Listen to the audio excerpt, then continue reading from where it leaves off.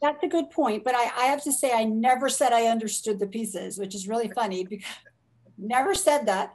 I don't think I understand any of the pieces because the way that I work, I mean, it's maybe it's a little unusual, but I kind of don't listen to rules. Like rules are a little, some rules can be entrenched in an industry, but they may not work for today. And I don't mean COVID today, I mean just in general. So I often do guerrilla stuff. And I don't mean with an O, you know, like guerrilla marketing, guerrilla this, guerrilla that. I often do things that just that I feel is going to be the most authentic.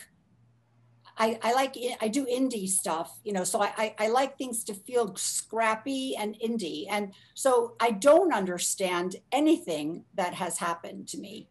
I do not how it happened. I just know that it had to happen. So having said that, I cannot teach a master class in filmmaking. I can only teach a master class in how to make a film when you've never done it before.